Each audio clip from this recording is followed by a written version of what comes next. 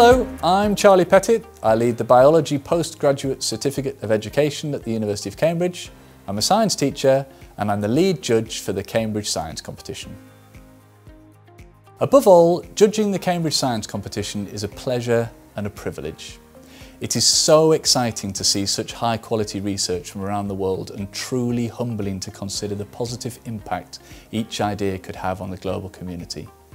Sustainability, as always, was the driving force behind each project, but something that really stood out this year was the capacity for engineering innovation that became apparent in every region.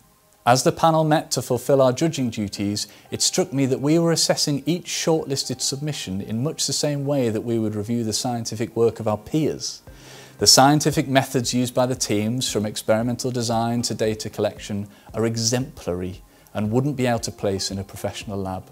Furthermore, the clarity of scientific language used in the reports demonstrates a deep understanding of the subject matter, and their skill in communicating complex ideas was extraordinary.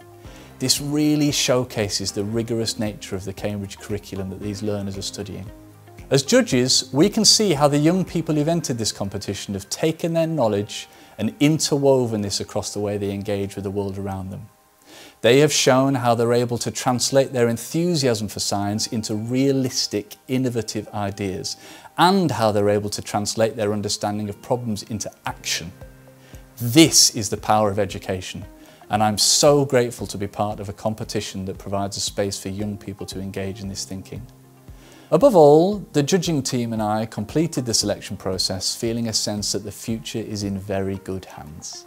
We have been overwhelmed by the excellence in approach and analysis, and each project suggests an exciting time of innovation and scientific progress lies ahead. On behalf of all of the judges, I want to end by saying thank you to all of the schools who've taken part in this year's Cambridge Science Competition.